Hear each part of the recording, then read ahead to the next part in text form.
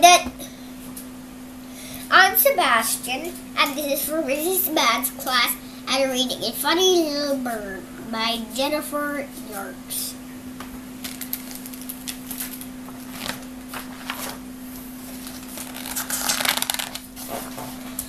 Once there was a funny little bird. Most of the time, he was invisible, or almost. When he was seen, other birds made fun of him. One day, he'd had enough. He set out on his own.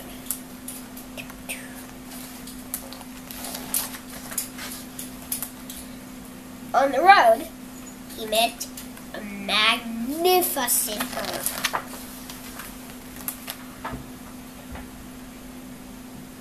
Who,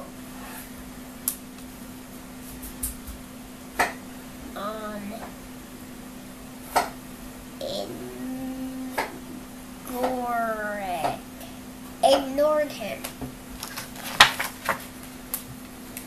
The funny little bird decided not to be sad and continue on his way. And a servitor on his wing, and a idea in his head.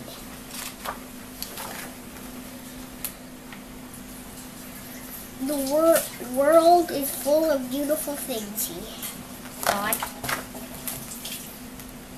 Treasures even fall from the sky. He collected them, and now others started to notice him.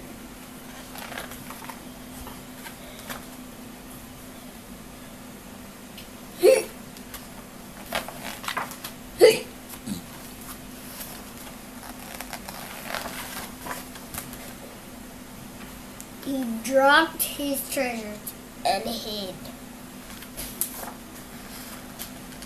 Because if he could not be seen, he could not be caught. The funny little bird continued on his way, his load much lighter. Now he understood why he was special. If danger suddenly appeared, he could make his friend invisible too.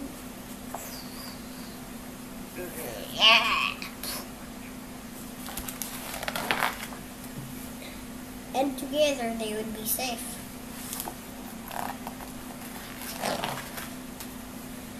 Now the funny little bird isn't alone anymore, and he never shows off.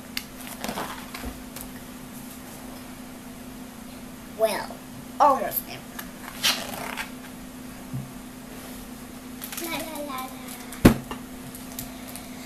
This book is a funny little bird, and he goes, and all the other birds make fun of him, and comes up to it, and he comes up to a very special bird that looks nice. He just loves him.